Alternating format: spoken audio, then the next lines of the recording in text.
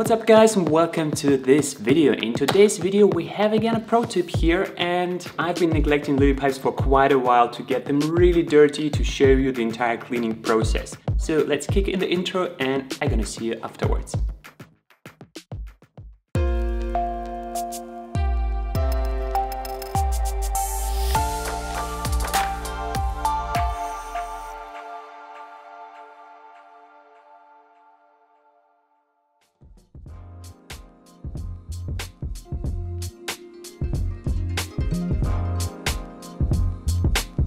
Okay guys, so I've been neglecting lily pipes for quite a while to get them really dirty to show you the entire cleaning process.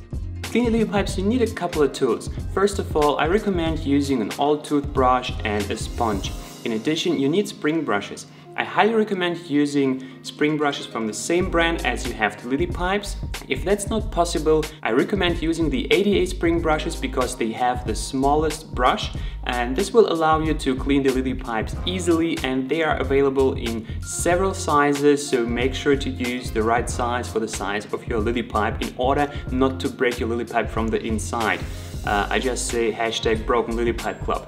Anyway guys, the final ingredient to cleaning lily pipes is a bleach or chlorine solution. You can use something from the aquarium supply or anything from the supermarket. It will work as great. And then I have a really special trick for you, but that's I'm gonna show you afterwards. So now let's take the lily pipes apart and go over to the sink. Turn off the filter and release the quick connection. Then lift the lily pipes together with the tubing. Put both into a water bucket and let the remaining water run out. Hold with one hand the lily pipe, with the other hand the tubing, and perform some sort of circular move that will release the lily pipe from the tubing gently. So guys, to clean the lily pipes, I first clean them from the inside with a spring brush. Just make sure to use the right size of the spring brush according to the diameter of the lily pipe. They are available in several sizes. After cleaning the lily pipe from the inside with a spring brush, give it a clean with the water so you can see if it's really clean and you have removed everything from the inside. Then I just kind of wash it from the outside with a little sponge. And then I take old toothbrush and I clean the slots. Usually this is enough. Sometimes, but only sometimes, there is like algae and dirt remaining on the very bottom of the lily pipe. And here comes a little kind of hack I would like to recommend you. Not many people know it. I'm using small gravels. They must be round shape preferably and in size 2 to 5 millimeters. I put in about a teaspoon amount of those stones or gravels inside the lily pipe, and with a little bit of water I bounce it on the palm of my hand until all the algae at the bottom is removed. Then you wash it and you're good to go.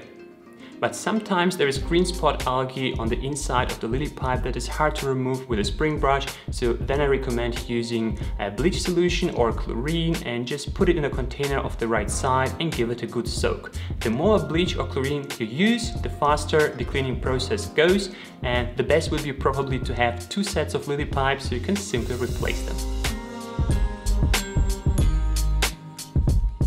So guys, having cleaned lily pipes again, and yeah, what should I say? Now you know how to clean your lily pipes. Hopefully this was valuable for you. If it was, please share with your friends and help me, I don't know, spread the message and educate the internet. If you like this video, give me a thumbs up and subscribe to this channel, hit that notification bell, and I'm gonna see you in the next one.